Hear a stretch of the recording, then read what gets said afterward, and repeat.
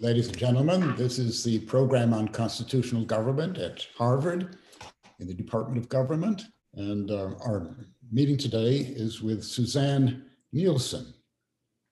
Suzanne Nielsen is a professor of political science, and she's the head of the social science department as a whole at the United States Military Academy, that is at West Point.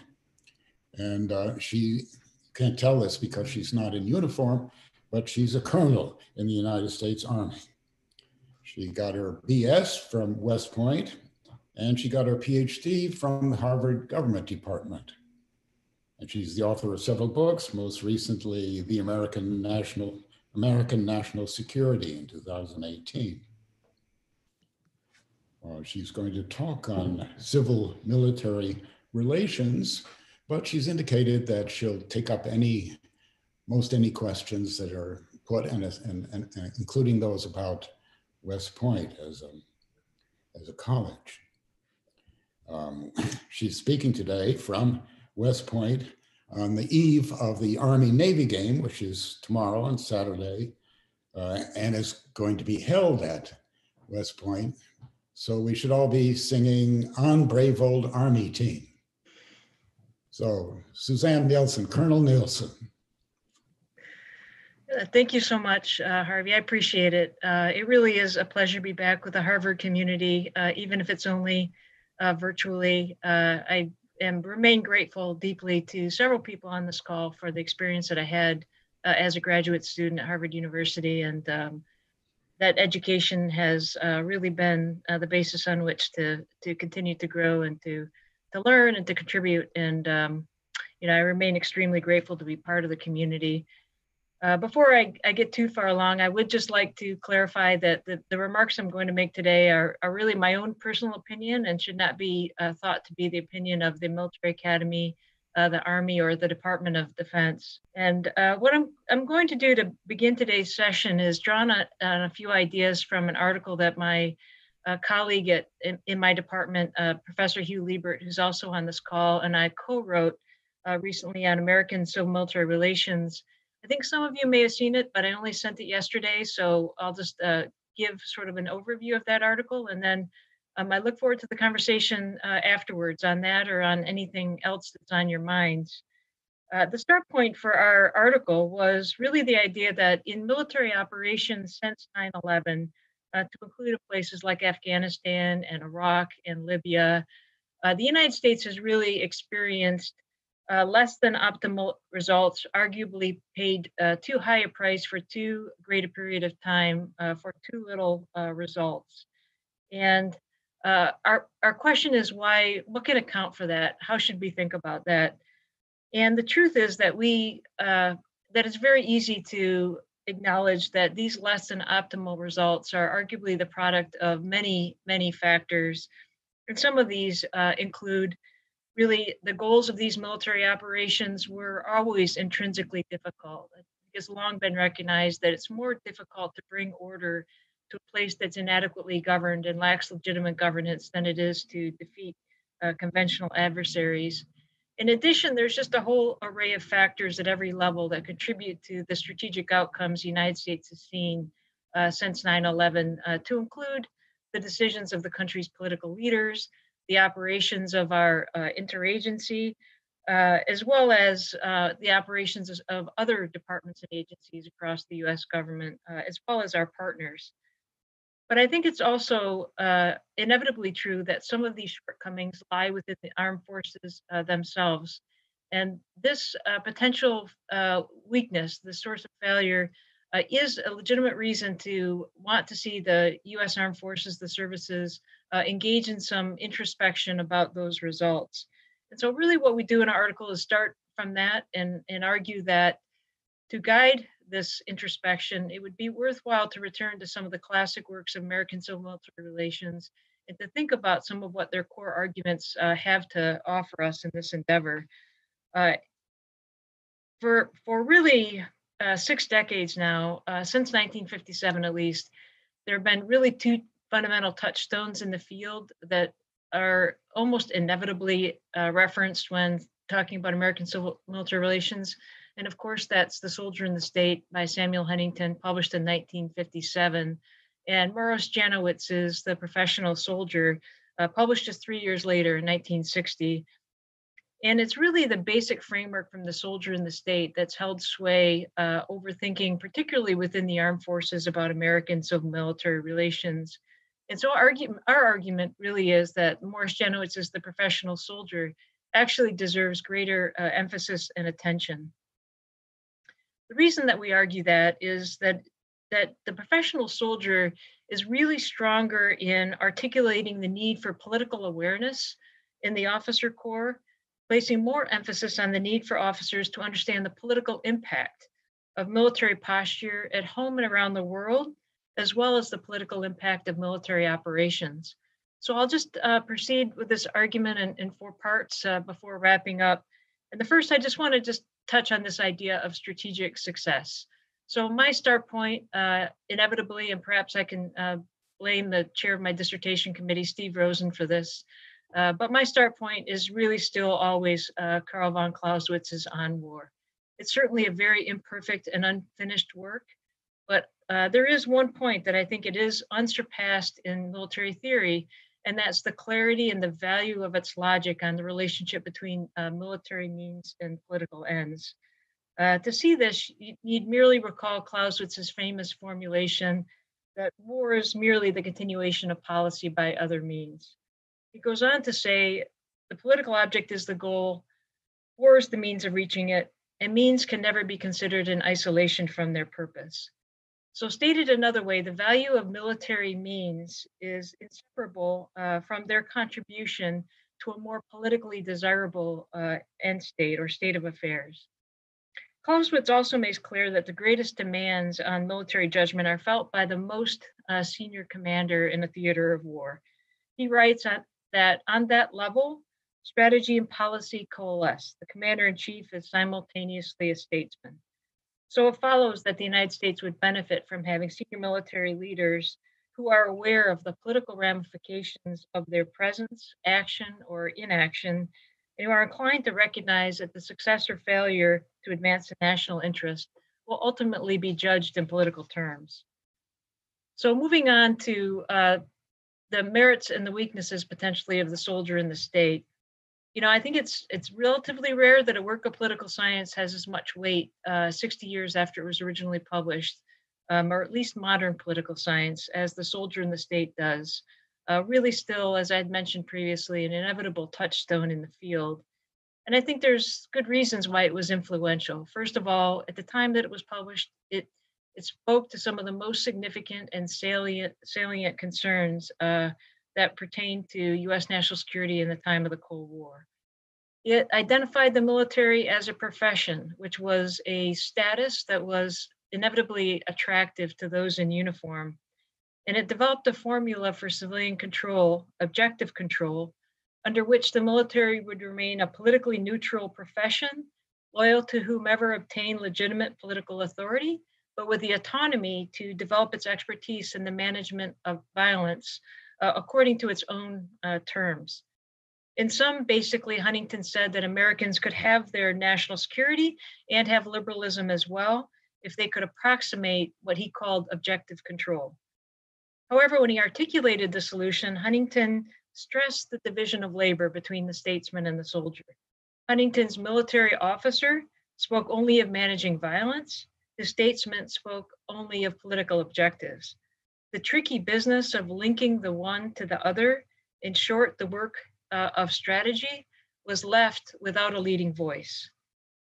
So in contrast, let me turn now quickly to Janowitz's The Professional Soldier. Like Huntington's The Soldier in the State, Janowitz's The Professional Soldier was written in the context of the Cold War. However, while the strategic context was similar, their concerns are very different. Samuel Huntington was really most concerned about whether the liberal democracy that was the United States of America could, in the context of its liberalism and a long, intense standoff with the Soviet Union, adequately provide for its own national security. To achieve that, he recommended a three-part solution: a politically neutral and powerless military, professional military autonomy and development of its expertise, and also a degree of cultural isolation of the military from the broader society. While Janowitz saw a strategy of containment, saw that a strategy of containment would similarly require a large force and being, he argued for integration rather than separation. When military confrontation could escalate to nuclear annihilation, he argued the country would need its officer corps to become a constabulary force, continuously prepared to act, committed to a minimum use of force. In other words, a military that seeks viable international relations rather than victory because it has incorporated a protective military posture. The most significant advantage of Janowitz's constabulary concept when compared to Huntington's ideal of an autonomous professional military is its emphasis on the idea that officers require political awareness in order to serve the national interest most effectively. Military institutions have a political impact in times of peace and in times of war, and through their posture as well as through their actions. So Janowitz sets out three dilemmas in particular that military leaders should help the country's political leaders to address. And these include the political as well as the military implications of force structures. And here I would emphasize the diplomatic and strategic implications of force structure and posture, as well as the technical military implications, the relative advantages and disadvantages of non-military as well as military approaches to international security challenges, and international security issues with a military dimension that do not involve the use of force, such as arms control. 14 years after the professional soldier, Janowitz extended the work's analysis of the strategic environment, arguing that the application of force is not a periodic all or nothing event, but a continuous aspect of the social process, which must be moderated in terms of self-interest and recognition of the unanticipated consequences of the use of force. So let me just turn briefly to implications for military education. Samuel Huntington did advocate for a broad general education for officers, and then a technical phase that did not explicitly include a sensitivity toward political implications. Janowitz agreed that tactical and technical competence of the officer corps at its warfighting tasks is necessary. However, he argued military officers should also understand politics. In fact, just quoting a passage here, he said, officer education in political military affairs should start in the military academy, where tactical training must be related to the requirements of international relations and continue at higher levels of education and professional experience. So let me, in conclusion, return to the remarks that I opened this with, which is really a call for introspection. Why have recent US military operations not produced a more satisfactory degree of strategic success? As acknowledged above, I think the reasons for this are complex and multidimensional, and many of them have nothing at all to do with the education of the officer corps. However, to the extent that the military played a role in the country's failure to secure more favorable political outcomes at a lower cost, it does seem useful to ask questions like the following. Is the military too focused on achieving tactical and operational success and not focused enough on helping the country's political leaders develop and implement national security policies that will produce strategic success? Are today's senior military leaders adequately prepared to help the country's political leaders examine the full array of policy options and to assist them in advancing the national interest through means other than the use of force? In my view, the quick comeback to this is always that technical competence must come first for the officer corps, but I think it's false to say that those two things must inevitably come at the expense of one another, that one is only technically competent or politically aware. I think neither is alone is sufficient, and both are necessary, and the services can do both. So in conclusion, let me just sum up with our argument that 21st century military officers can and should be excellent tacticians and astute observers of political affairs, and that in its call for officers to have these attributes, the professional soldier deserves renewed attention in the officer development programs of the U.S. Armed Services. So with that, and Hugh can testify to any damage I did to our argument. I'd love to open it up and hear what's on people's minds. Okay, thank you very much, Suzanne. Let me just insert a remark which shows the wisdom of academic departments. Sam Huntington wrote that famous and very influential book of his as an assistant professor at Harvard. And after he finished it and published it, he was not given tenure right away, but rather he was sent, as it were, from a major league team to its farm team, from Harvard to Columbia. This is very unfair to Columbia, but still I'll say it, for further work and development. And it was only 2 or 3 years later that he was invited back to Harvard for a tenure appointment. So, well, and yet this is a very powerful book. He wrote a number of powerful books in his time. All of them, I would suggest, with flaws, but still very successful. Very successful. So I'm going to put, since I think there are a lot of people here with good questions, I'm going to let them go ahead. Steve, please. Steve Rosen. Thank you, Anya. Suzanne, I thank you for a brilliant paper and a clear and powerful exposition. I fundamentally agree with you that an understanding of politics ought to be part of the education of officers.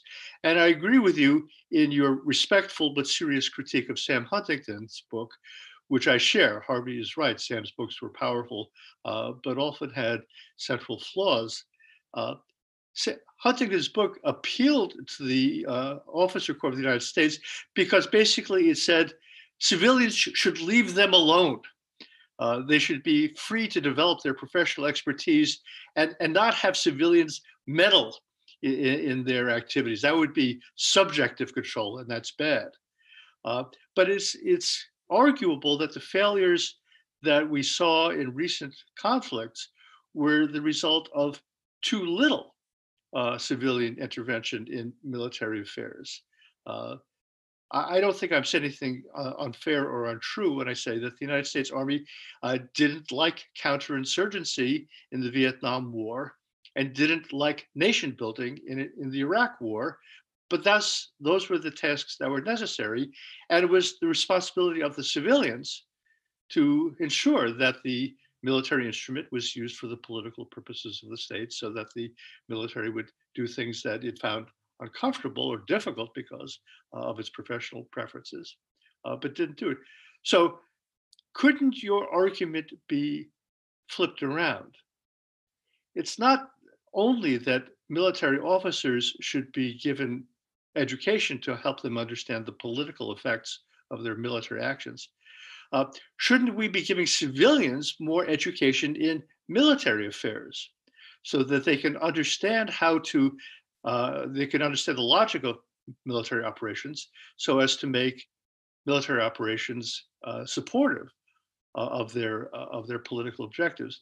To quote Clausewitz again, after you did, Clausewitz says, the political leaders should direct the war, but they might often make mistakes in how they do it because they don't properly understand its language. Just as a person speaking a foreign language may not express himself properly because he doesn't understand the language in which he is speaking. I make this point, Suzanne, because as you are more familiar than I do, the military has been growing in influence in American national security affairs, not receding. The Joint Staff is not all powerful in the Pentagon, but it is much more powerful than people anticipated at its beginning. And it's because partly of the strength of the Joint Staff, but also the weakness of the civilian staff of the Office of the Secretary of Defense. Are you not worried that by strengthening the Officer Corps, by making it intellectually more powerful, without also strengthening the civilian side, of the decision-making process, that you might help inadvertently produce what Sam was trying to stop by writing the book, uh, which was the undue influence of people like Douglas MacArthur, who clearly had his own political vision and his own understanding of how military means could be used to bring about political outcomes. Harvey, you mentioned that Sam was not initially given tenure, and that was because Carl Friedrich said he had not left Germany to promote to a tenured position a professor who defended militarism. Civilians don't like studying military affairs and don't often understand it.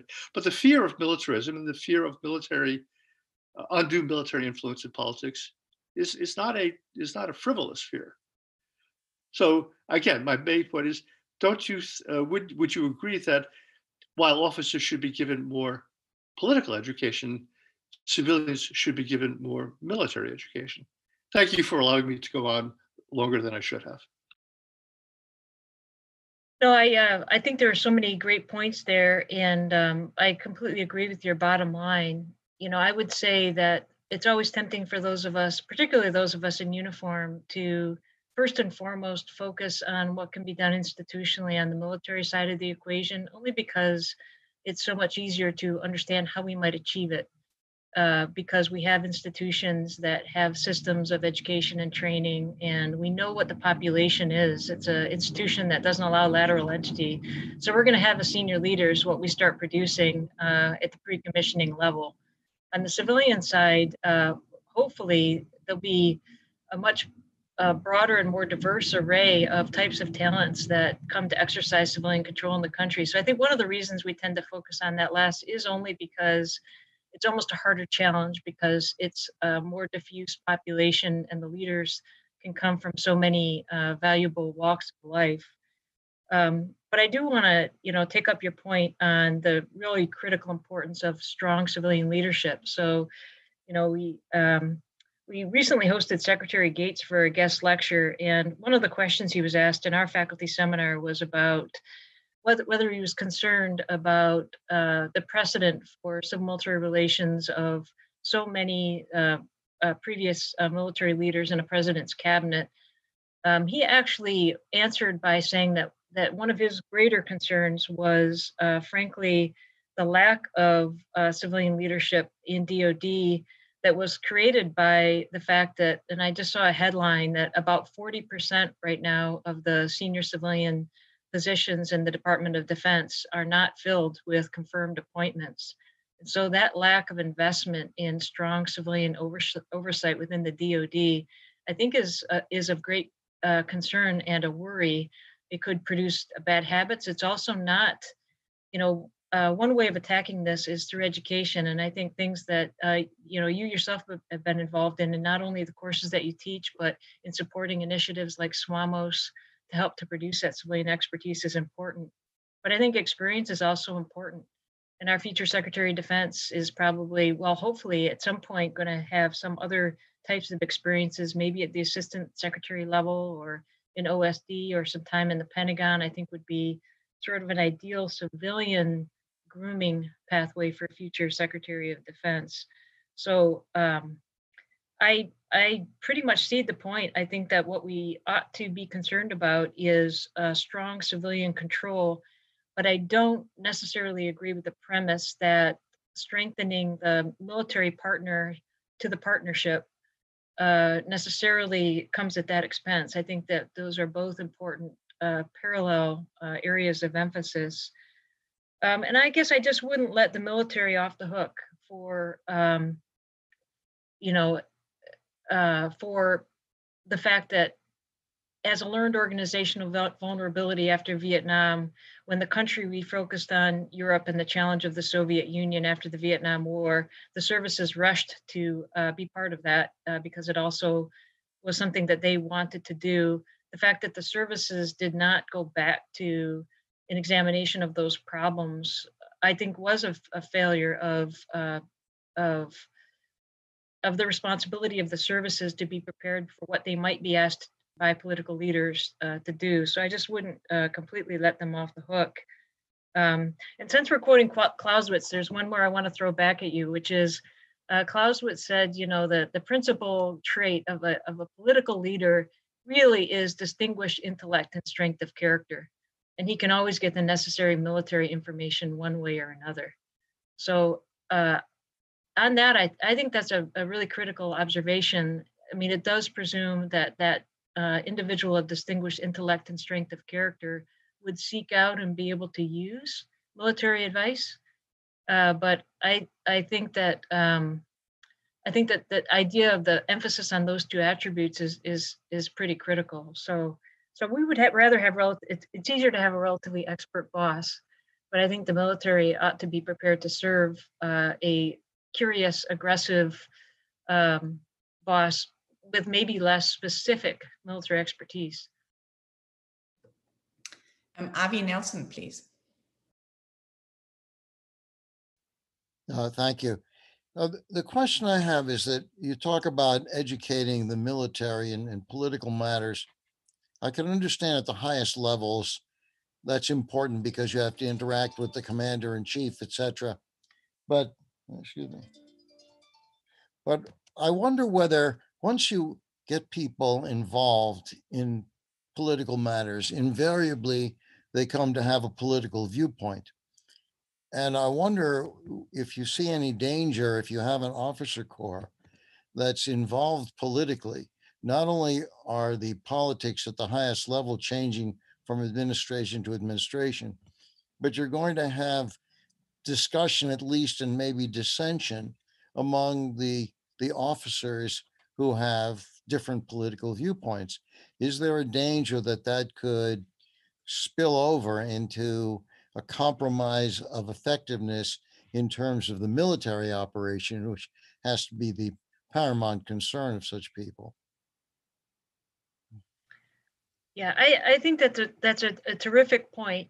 I think one of the reasons we tried to use the term political awareness is, you know, political awareness or political appreciation, the idea of the significance of when charged to accomplish a military mission, having a deep understanding of the underlying purpose behind the specific actions or orders that were given in order to have a greater prospect of achieving the desired purpose. And we did feel when we wrote this article, and I do feel that it is, first of all, too late, really, once somebody is a colonel and preparing to become a general, to start to try to instill these kinds of this education and these instincts, in part because by that point, those that are the most successful have been told how successful they are, and they've been principally successful at very tactical jobs. In the Army, there's a very strong culture of the closer to troops you are, the better, and the more tactical the roles that you have, the higher prestige that they have. And so you don't by happenstance get the same officer that is highly regarded by the service, that has the types of attributes that you would want them to have as senior leaders. So that was part of our part of the way that I think about it. Another way of thinking about it is, you know, this was very much the case when we talked about counterinsurgency environments, that really the political dominated the military, and because it may not be the best course of action to do the tactically most effective thing if that had a political backlash that outweighed the benefit of that operation. So in counterinsurgency, I think we were already inclined to recognize that the political impact of the action outweighed assessments of sort of military tactical effectiveness. And then I think it's going to be increasingly the case that, you know, it depends a lot on the national security choices of our political leaders, but just to take something that we have been doing for a few years, which is operations in Europe in order to reaffirm NATO in the context of an aggressive Russia, has meant putting very small units of US troops in the countries of our allies in Eastern Europe in order to do fundamentally political things like reaffirm alliances, strengthen coalitions, strengthen the perception of deterrence. And so fairly junior officers are involved in roles that do demand technical and tactical proficiency, but frankly also are even more significantly political. If you're a junior officer in Poland on an exercise deployment, I mean, a U.S. major might, at a period of time, be the most senior officer in that country at a given period of time across Europe, because we have a very small number of forces doing a very large number of missions in our allies. So I guess a two-part answer. One is that I think because the military senior leaders comes from within the ranks, and there's no lateral entry, that if you want to have an attribute or a trait or knowledge in a senior military leader, you need to grow it throughout the career. And secondly, I think that our junior officers are also in positions now where they're the political implications of what they do, and having that deep awareness of the underlying rationale for their presence or for their actions can shape the way that they do things so that it better advances the national interest. Robert Faulkner, please.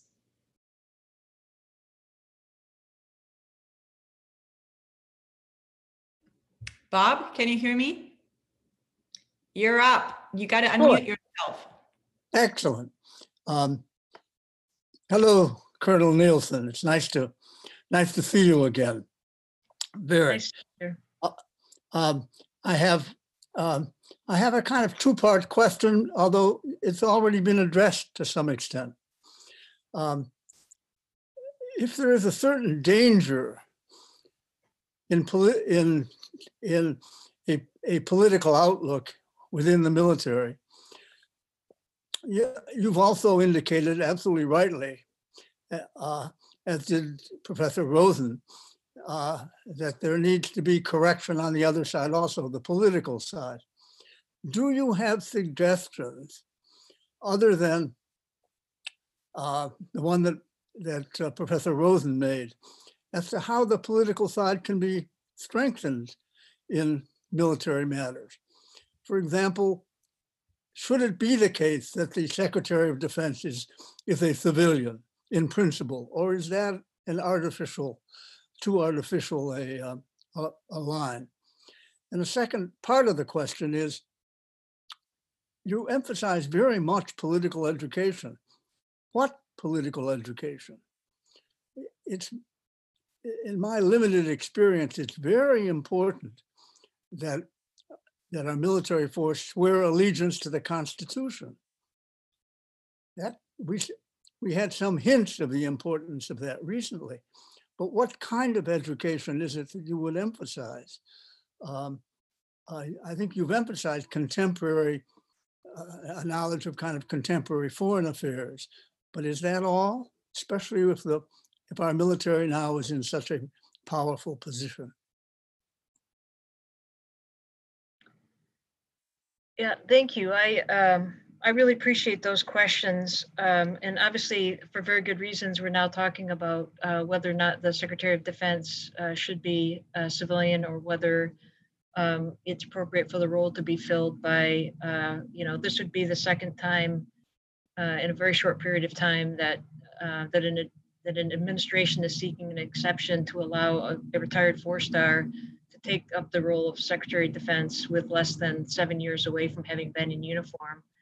I personally do think it's incredibly important that the Secretary of Defense be a civilian person. With no disrespect toward General Austin's achievements or character or identity, I do think I do happen to fall among those who believe that the Secretary of Defense should be a more fully civilian actor.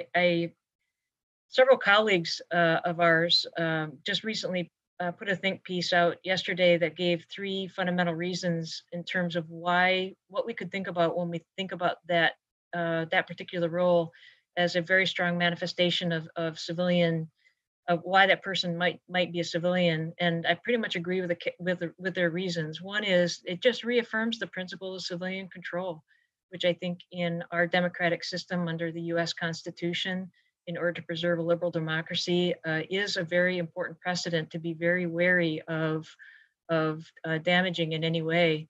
The second point that they brought out, and I'll state it a little bit differently, is just that I think the job is fundamentally a political job. I mean, I think the notion of the military expertise is not irrelevant to it. The Secretary of Defense is formally in the chain of command, but I think it's arguably a relatively small part of the expertise of the Secretary of Defense, and certainly not perhaps dispositionally. What I would imagine, one way of thinking about this is that the Secretary of Defense is a member of the President's cabinet, one of the President's principal aides in implementing the President's policy agenda across the U.S. government.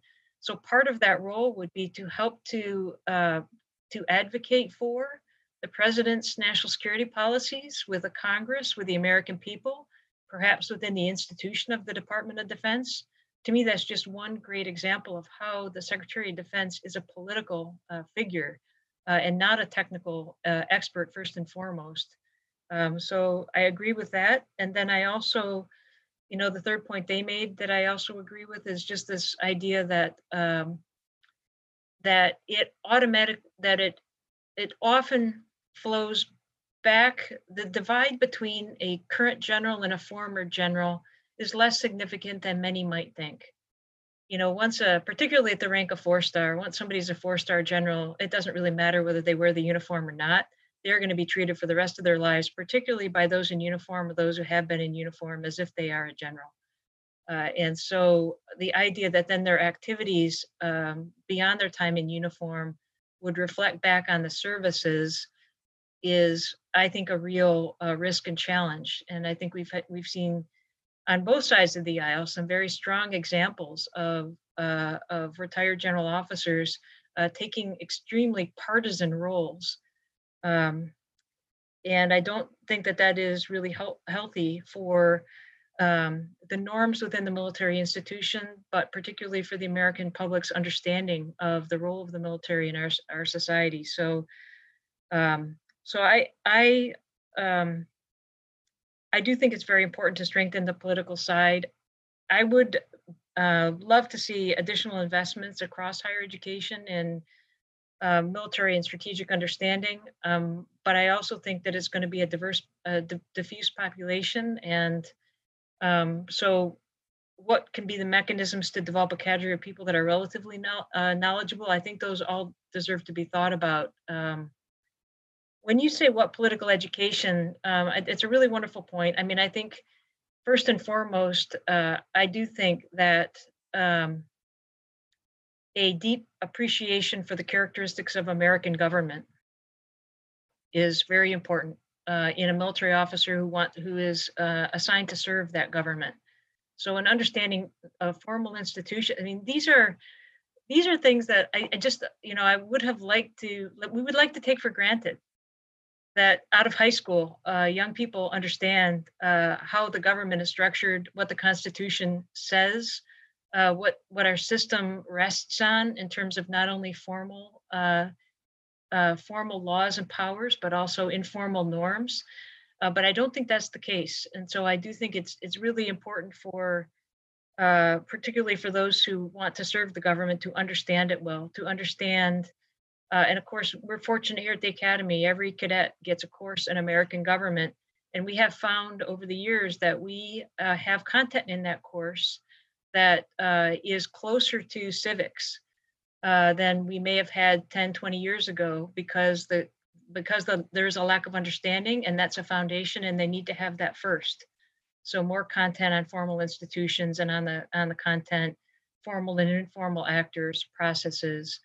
But I also think, and I really think that's among the most important things because it sets the stage for understanding one's role in helping policymakers who have the legitimate authority and responsibility to make the difficult value trade-off calls that are associated with making policy, how to just have the right context and frame for all those issues. That being said, I do think also, though, in the American people invest an awful lot in their military, and the military has a very extensive system of ongoing professional education. And it would be appropriate that includes a broad appreciation of the fact that military power is an instrument of power among instruments of power. It's best wielded in conjunction.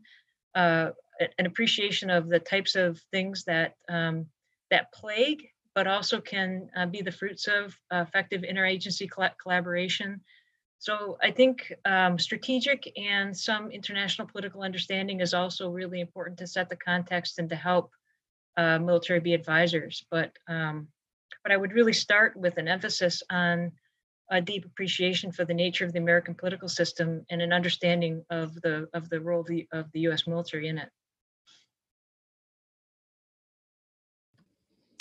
Ethan Orwin and then Adam White, please.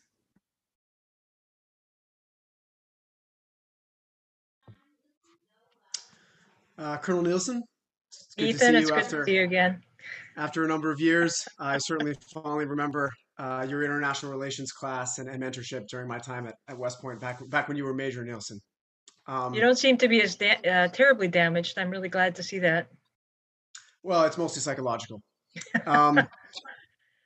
So, ma'am, you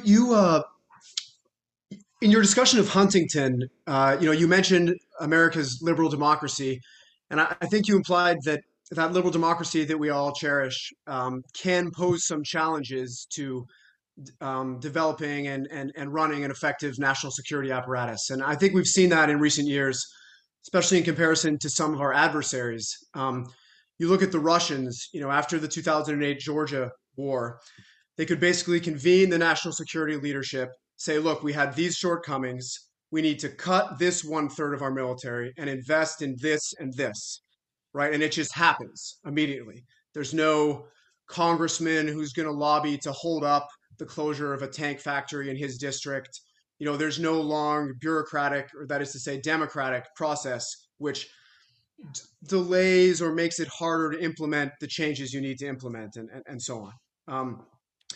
So I guess my question is, what in the realm of civil military relations can be done to mitigate those difficulties that democracy and bureaucracy, impose on the sort of senior level decisions that we need to make, both on the military and civilian side, as we have administrations come and go that sometimes lurch back and forth between policies, both foreign and domestic.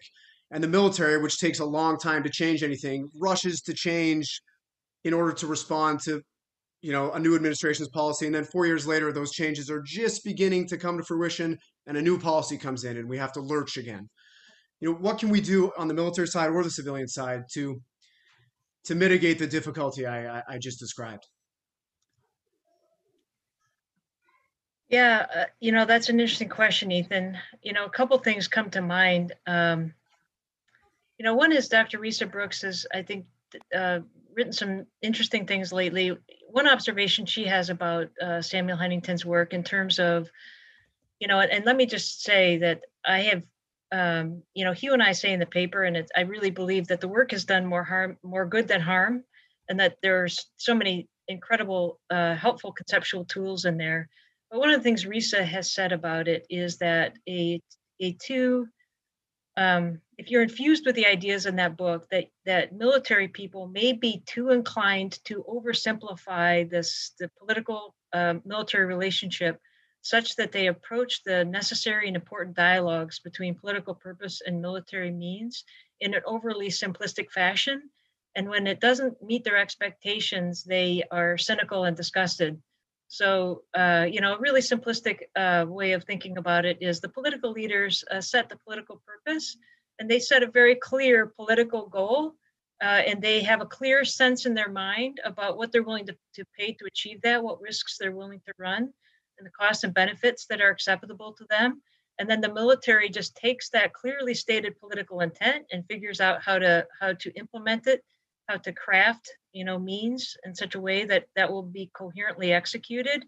And frankly, I think that probably anyone who's ever served at higher level in government just knows that that's not going to be the case. Political leaders may not have enough information, and they certainly don't have the incentives to make those sort of bold, one-time, very clear calls about political objectives. They're going to be trying to feel their way. And military leaders, I think, need to be prepared to be part of that objective, full of shades of gray, ambiguity, dynamic process with political leaders in a very robust ongoing dialogue in which civilians get the last word. So I think part of it might be, and this doesn't fully get at the answer to your question, which is sort of about the relative merits of autocracy and democracy, that maybe there's more people better in this call that might better dive into that one than I. But I think that would be the first thing I would say, is that I think sophistication about the true nature of strategic decision-making, policy-making, the dialogue that's required, a set of reasonable expectations about what they're likely to get, and a recognition that their goal is to serve a process that as coherent as possible while being democratically appropriate is the right set of explanations. I also think in the military's realm, the military itself has not always been perfect. So, I appreciated Steve Rosen's willingness to let the military off the hook in Iraq, but I think that even at the operational level, you could look across the years of the US intervention in Iraq and see years in which there was not a coherent campaign plan that was executed by the brigades across Iraq and different brigades in the same sectors over time in a consistent way. And it's really hard to pin the rose on anybody except the military for coherence at that level. I think that the larger issue you're raising, I don't think the American government has ever fully solved, which is who does long-term coherent strategic planning on behalf of the US government. Maybe it's been in the White House for brief moments, like maybe in the Eisenhower administration, maybe policy planning in state for brief moments when that's been a particularly powerful office. I think DOD is always likely to be a problematic home because the DOD is going to focus on military instruments of power. So I do think that that's a large challenge for the US government that hasn't been tackled. I think the military has an obligation to be a constructive player in that process wherever it fundamentally rests. So it's not a full answer, Ethan, but those are some of the thoughts provoked by that observation. And it is good to see you again. Adam, please. Thank you. Thank you very much, Professor, for this interesting talk and fascinating paper. I'm a novice to all these issues, and so I found it fascinating. But I'm thinking sort of beyond the normal context of these debates. It seems to me, as I understand it, we're talking about the relationship between soldiers and the part of government at the federal government that's focused on national security and the chain of command. And so I just wanted to poke a little bit at the limits of this analysis. I'm curious, would it be good to look at things slightly differently for the non-military parts of government? Might it not be good to actually encourage greater involvement by veterans in the other parts of the federal government where their qualities of character and citizenship might really benefit the government without the sort of conflicts that are present in the national security context? And then I guess maybe looking slightly further afield, what about in Congress, either as members of Congress or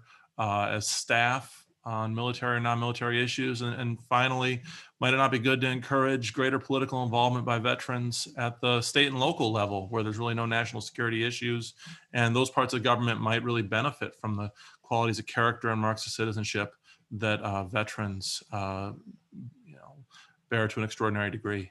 Thank you. No, I appreciate that comment. I would hope that in part what military leaders have to offer, perhaps after a career in uniform, again, largely invested in by the American people as they go through professional military education and just have some unique opportunities to lead and to serve. Hopefully, they do have some attributes that one might imagine could contribute in a variety of different ways. And I think your mention of the federal bureaucracy is a good one.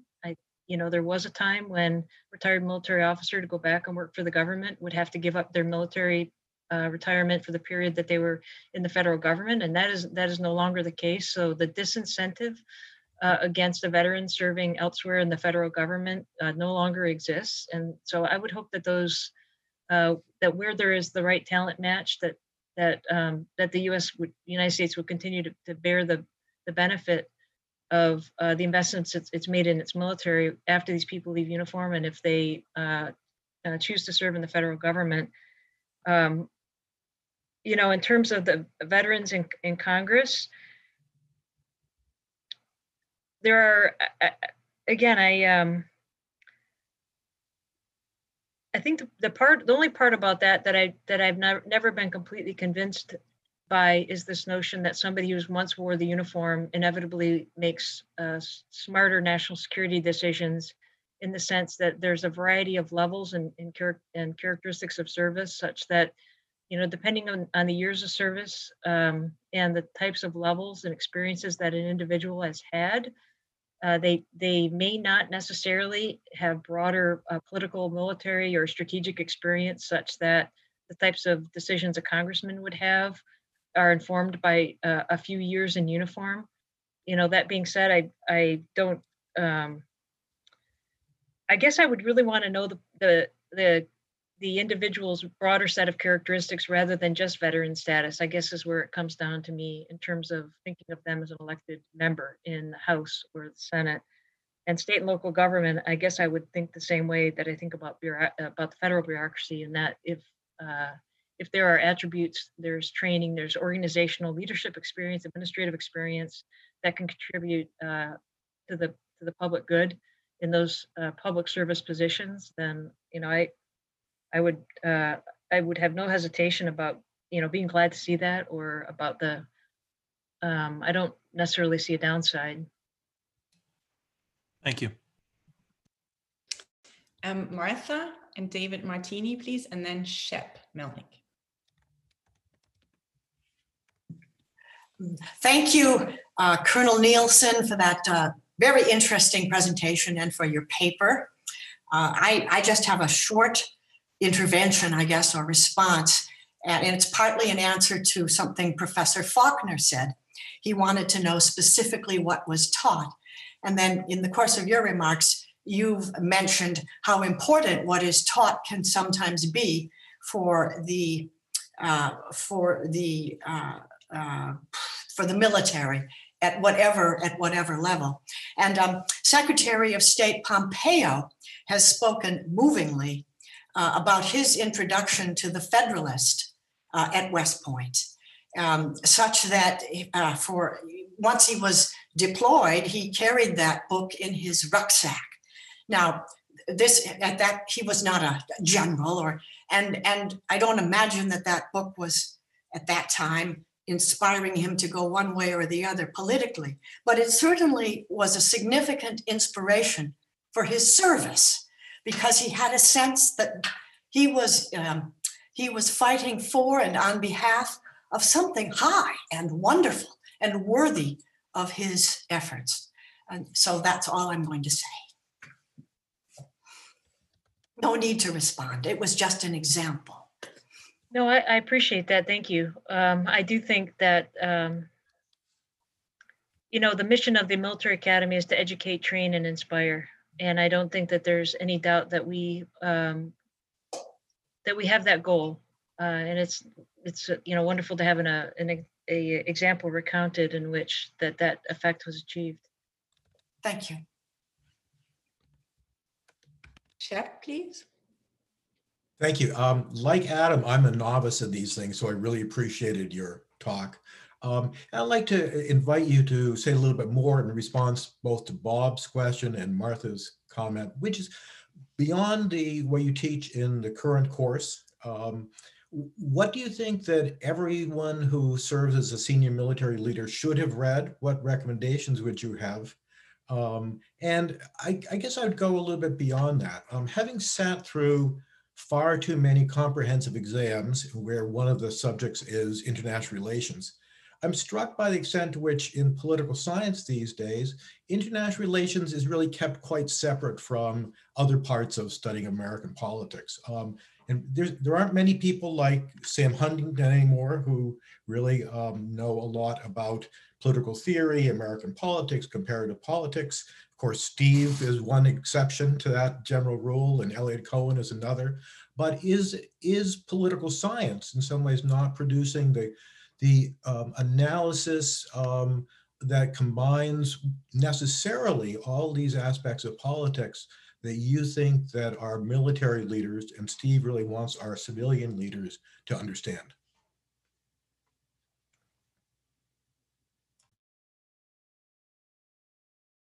Yeah, that's a great challenge. I think that's a great challenge for all of us who would like to call ourselves political scientists. Is one of the great questions is, what does political science contribute to politics?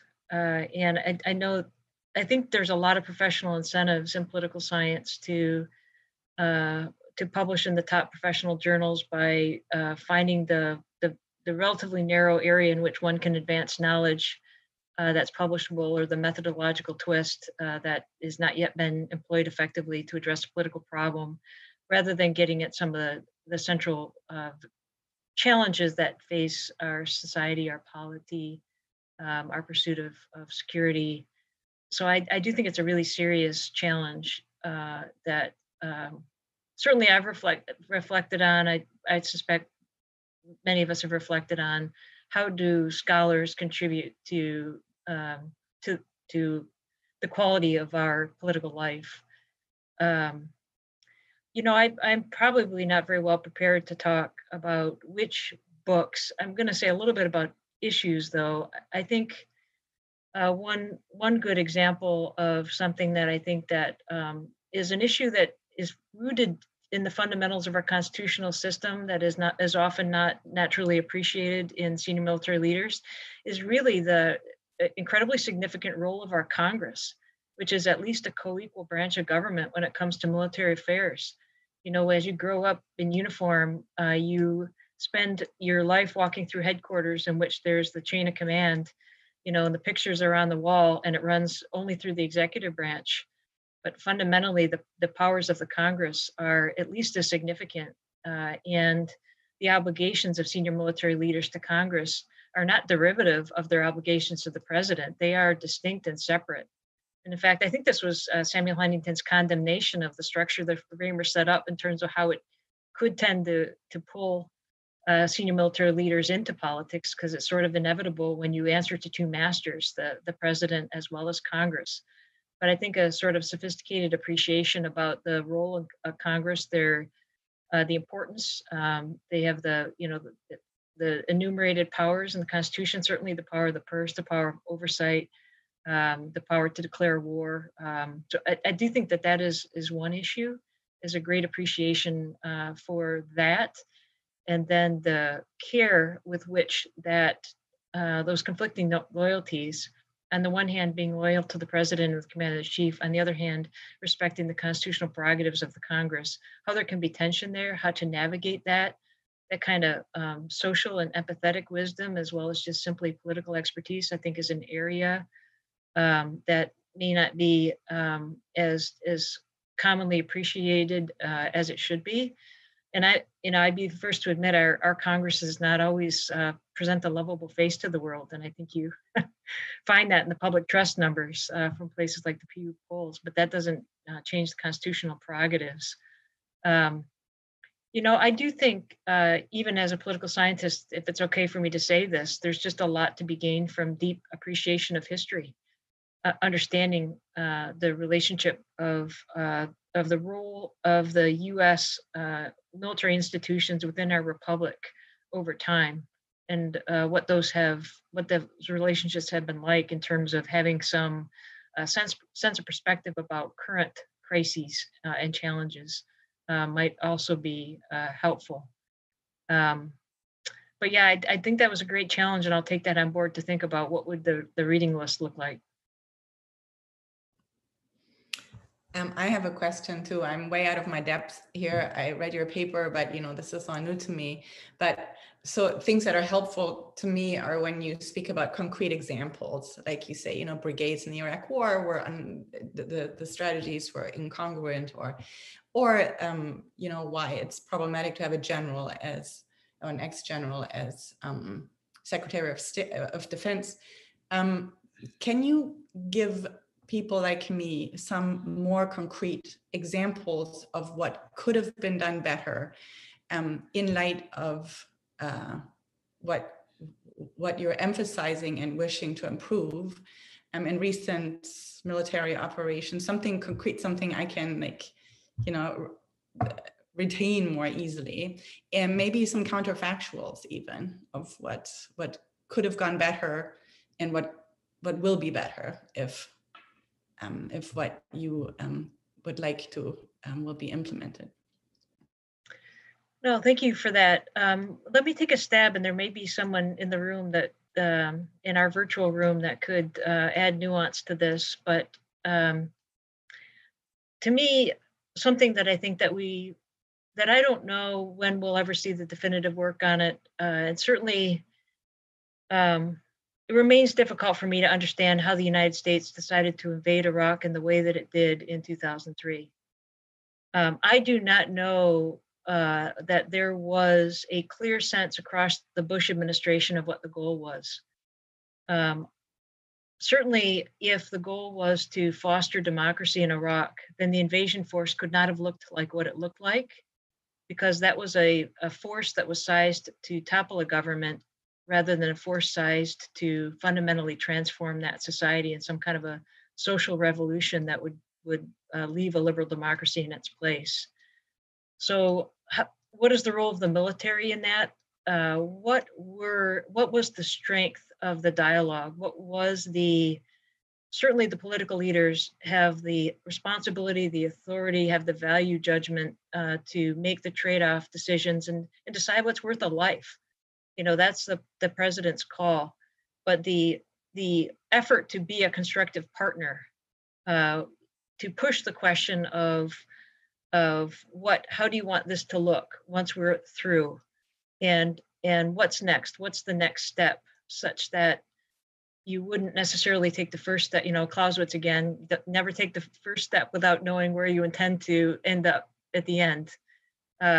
Could a better civil military dialogue have pushed that point? I think there's some evidence to suggest that there was a deliberate narrowing of the decision making under Secretary Rumsfeld in the DoD to prevent voices from mucking up the works by posing hard challenges that weren't easily addressed, that would slow down the actual U.S. invasion of Iraq. And to the extent that military leaders felt that they only had such a constrained set of obligations, that it was okay that was happening. I think the CENTCOM commander, for example, has come in for some merited criticism. There's a famous episode where the Army Chief of Staff before Congress was asked, what do you think would be the force present necessary to secure Iraq after the invasion? And he said several 100,000 in open hearing, and was promptly vilified. That was not an ideal venue to have that discussion. Ideally, it would be happening simultaneously within the executive branch. The idea that it wasn't happening within the executive branch is problematic. So, as I say all this, I don't want to call into question the sense that the military is always subordinate in these dialogues, but I do not want to underestimate either the power of the military to make sure that the decisions are fully considered. That what I see that you're asking us to do is this. What I see as the costs and risks are this. Is that what you believe that you're asking me to do? I think those are the important junior partner in the dialogue kinds of questions that I think there's some evidence that didn't happen in as robust of a way in the White House and in the DoD at the early stages of the Iraq War as they should. So that would be an example that I would give. Thank you. Thank you. I have a question also, Suzanne. What is the military mind? And I want to give a couple of aspects of it and compare it to what one might call the democratic mind. Because some people think that the military is in some ways essentially opposed to democracy. And maybe there's some truth in that. And the military is able to address weaknesses that are in democracy. You could turn it around. But the two things I'm thinking of is first, the orderliness of the military. When I first entered the Army as an enlisted man in my 2-year stint, I was drafted a long time ago when there was still a draft. And I remember one of the things that the first sergeant I encountered stressed, and that was he likes to see things squared away. When he enters a barracks, he wants to see everything in line. Nothing is odd or out of place or slightly adrift or not where it should be exactly. So, and this is a great orderliness in the military mind, which seems quite different or even opposed to the sense of democratic individuality, where it's good to be different and to stand out or be odd or eccentric, and all these things are part of freedom, and freedom means living as you please, not in an orderly fashion. So that would be one point. And then the other is that it strikes me that the military mind is always occupied with something maybe abstract, but usually not so abstract, which is called the enemy. There is an enemy, and that is what we're facing and what we have to address and defend ourselves against. Whereas democracy is uncomfortable with the idea that that war is a necessary feature of human life. And it's democracy likes to be peaceable in its intentions and doesn't like to go to war, although once it gets into war, it can be very enthusiastic indeed. So orderliness and the enemy, are those two things which the military mind can contribute to democracy? That would be my question. No, I appreciate that. I think that, one of the ways that I've thought about that is that I think that there are things that are practices within the military by law, by regulation, by custom, that are part of what Samuel Huntington would have called the functional imperative. So, for example, a greater emphasis on obedience than one might find in society writ large. And you just gave another great example, the greater example on orderliness.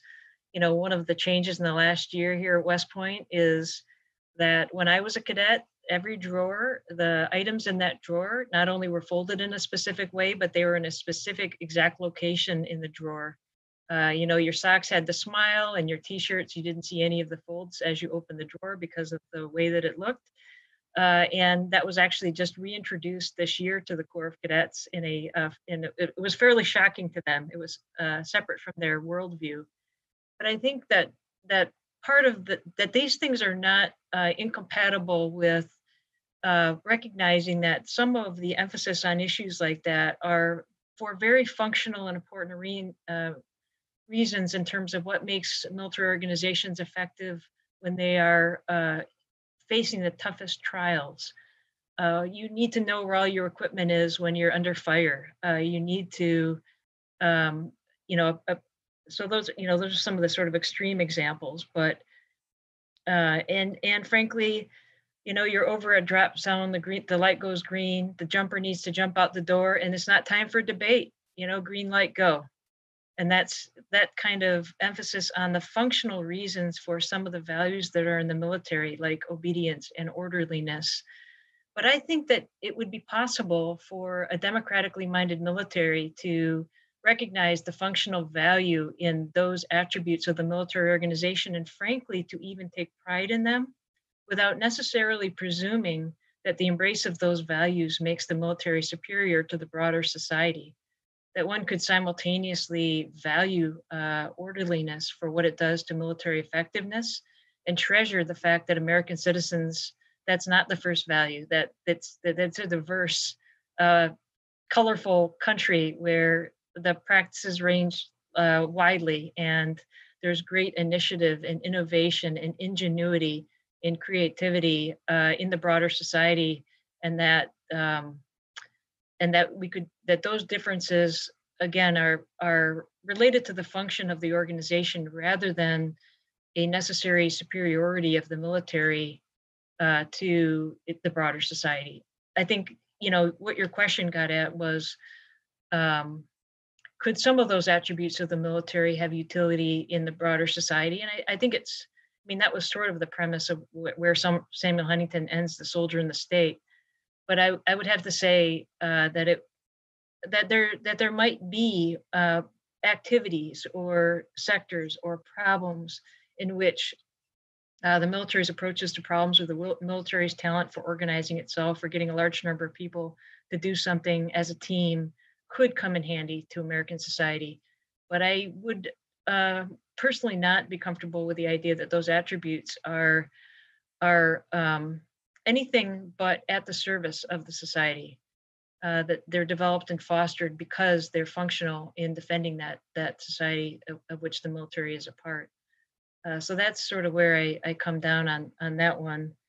In terms of the focus on the enemy, I do think that there is a potentially unforgiving aspect of the military ethic. When I was a new cadet, again, I guess because I'm sitting here at West Point, I'm tempted to tell these stories. But, you had 3 responses to questions from upper class, and they were yes, sir, no, sir, or no excuse, sir or ma'am, depending on who you were talking to.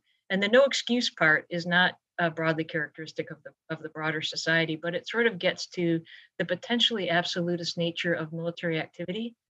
You are there when you're needed, or you are not. And because the consequences are potentially violent, you can't undo that. You can't rationalize it away. It's not okay that you didn't make it.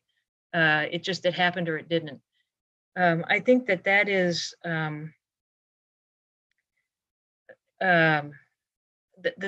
reflects some aspects of the culture that relate to the type of mission that envisions doing so under fire against an enemy. But I also think that it's possible that a focus on the enemy alone is in some ways not a broad enough conception of what the military owes the country.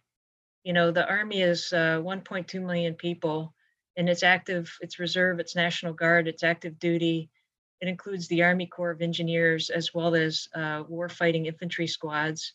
The Army exists to advance the national purpose, and that can involve the crucible of combat. It can involve hurricane relief. It can involve civil order, which is a mission, obviously, that I think the military least likes. So I think an intensity on mission accomplishment and the preparedness to do so under the most extreme conditions is something that is functional for the military to develop. But I don't, and I guess there is a presumption that in society as it is, armed conflict is always possible. We may not want to always look that in the face as just citizens of a democratic society. But I don't know. I guess in that one, I'm not sure what it might say about anything that the military would have to say to the broader society, except for the occasional need to consider being willing to pull together for the common good. I don't know. I feel that that was a very unsatisfactory answer. Perhaps I'm envisioning myself being back in my comprehensives exams, which is scarily at this point 21 years ago.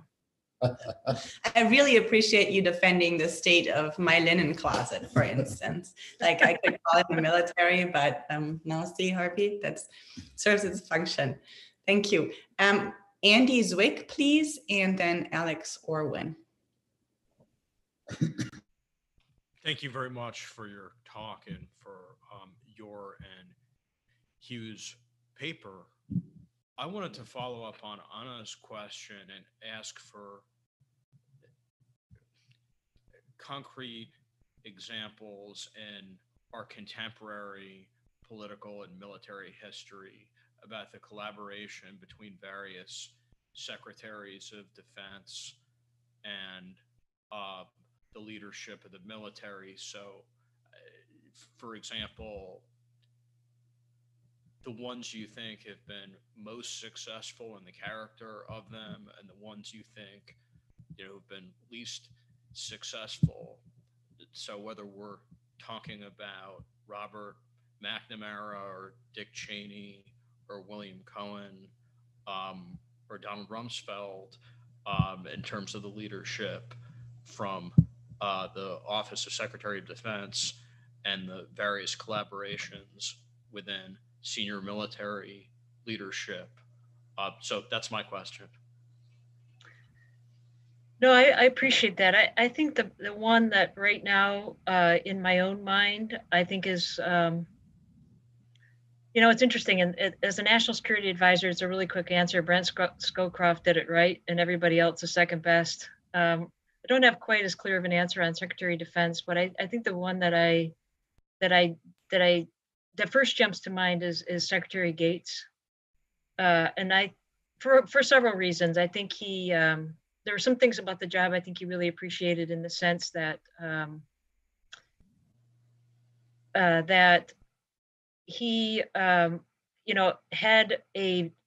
had respect for the military, but also fully appreciated that he was in charge and that it was up to him to sort of be I think he was between the president and the senior military leadership, as he should have been. I think he was very respectful of the military, but I also think that he was willing to hold the military accountable. I think he was willing to make tough decisions. He was willing to relieve 4-star commanders in theaters of war when he felt it was appropriate. He was willing to relieve the commander of Walter Reed when it was appropriate. The DoD is such a monstrous mammoth enterprise. It's so difficult to change the bureaucratic direction of it. But I think he was also astute enough to appreciate the importance of both the president and Congress as constituencies.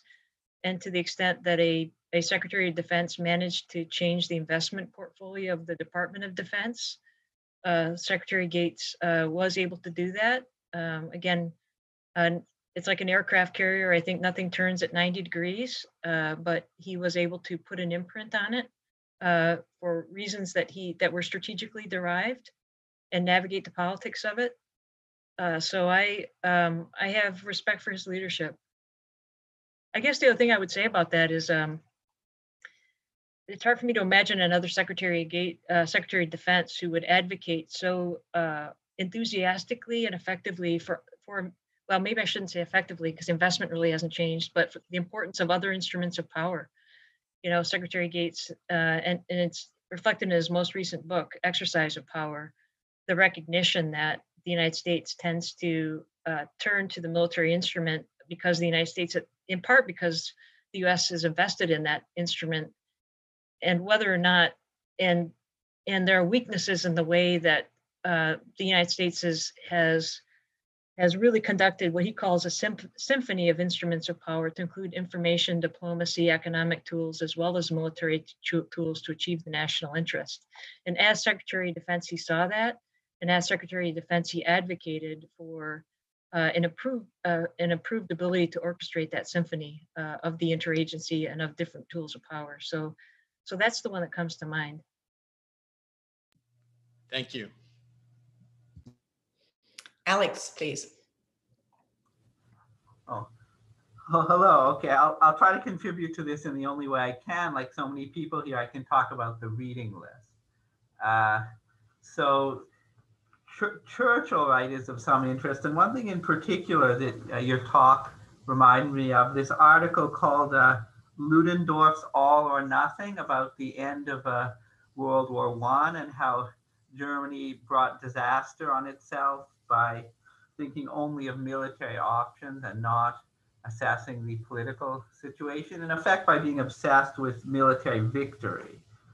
So it's quite a fascinating account of this man who's not well known today, at least not to me, Ludendorff, who was in charge of Germany at the time, and how his preference for military considerations over political ones, led the country to complete disaster.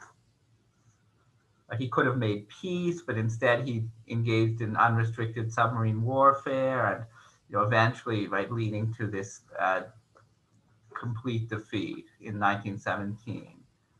So I think that would be interesting to bring to this discussion anyway.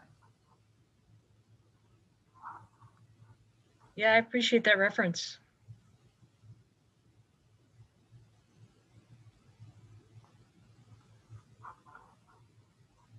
Steve, please.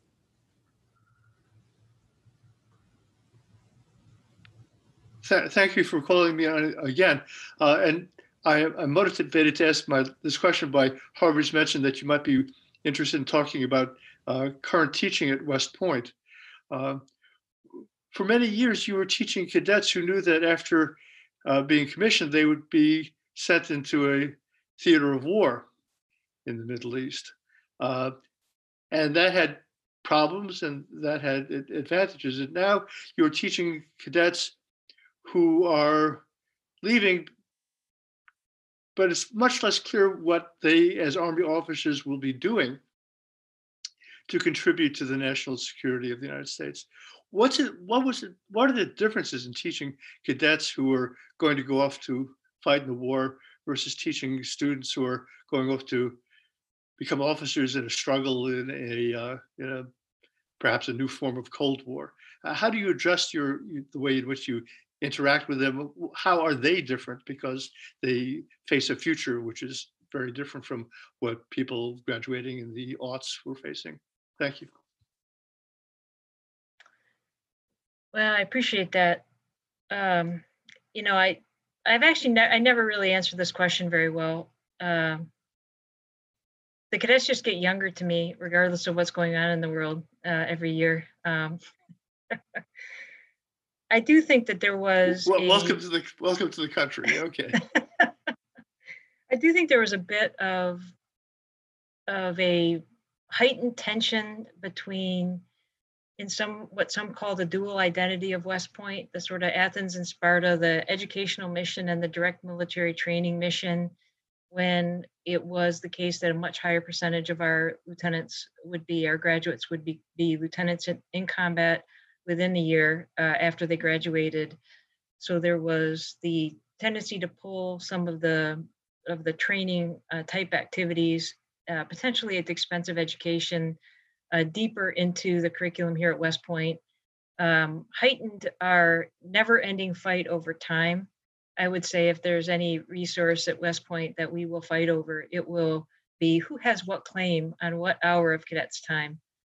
Can we claim it for studying and learning? Can we claim it for physical activity? Is it claimed by something else? So I think that tension is a little bit less. I think that in some ways, though, we have I think at least in I think at the Academy, we have a sense of modesty about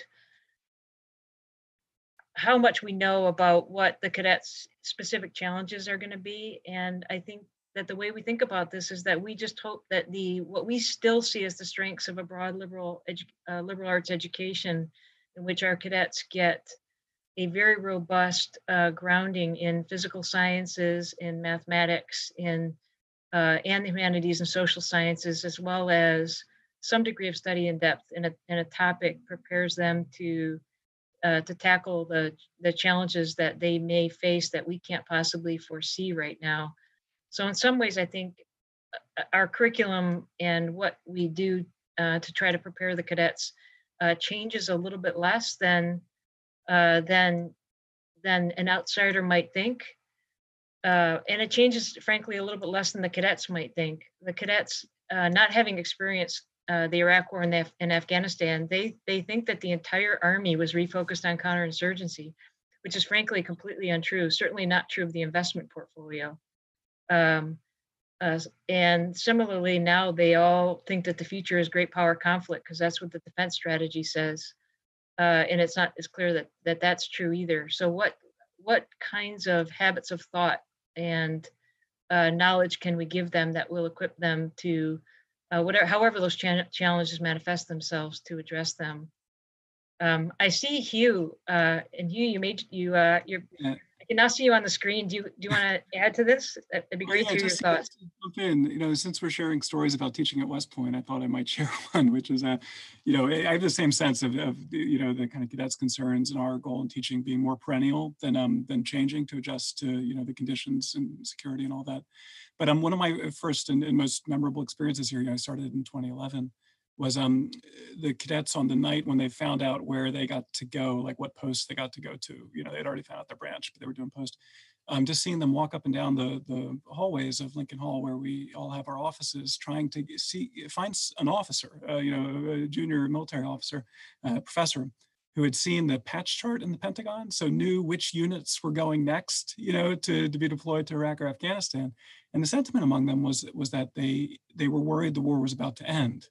And they wanted to make sure that they got in, before it was done.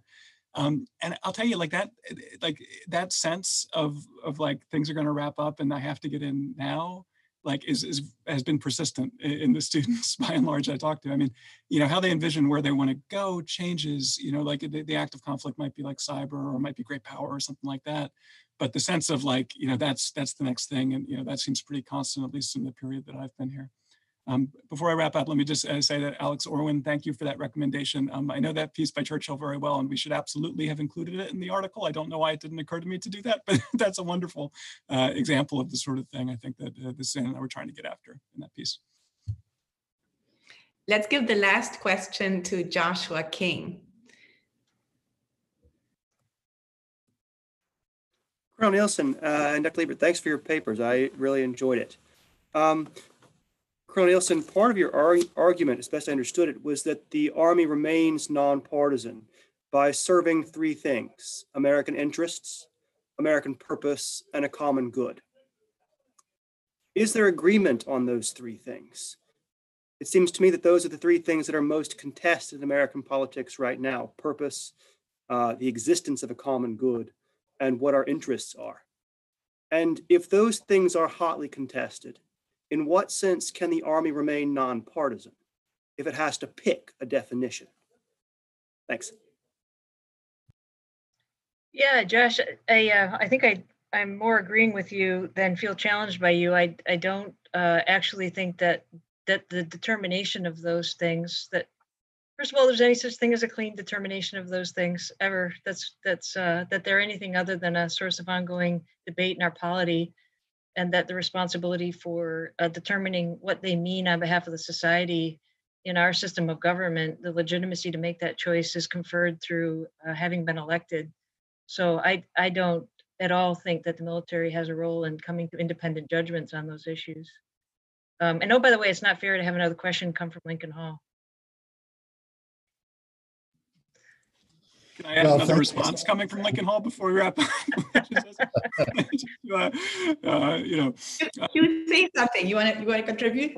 Yeah, well, no, just to cite one of Harvey's earlier works, about America's constitutional soul. Like, I feel like there is, in a kind of constitutional soul in the military where, you know, there is not a determination, you know, at its best anyway, not a determination of what the common good is, but a real commitment to the institutions, you know, the mechanisms of structuring the debate and coming to some kind of, you know, provisional conclusion about that.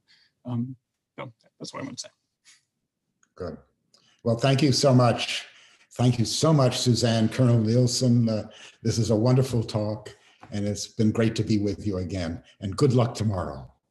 Thank you so much, Harvey, Annie, and everybody for taking the time today. I really appreciate it. All right. Thank you, Suzanne. Steve, take care. you. Bye-bye.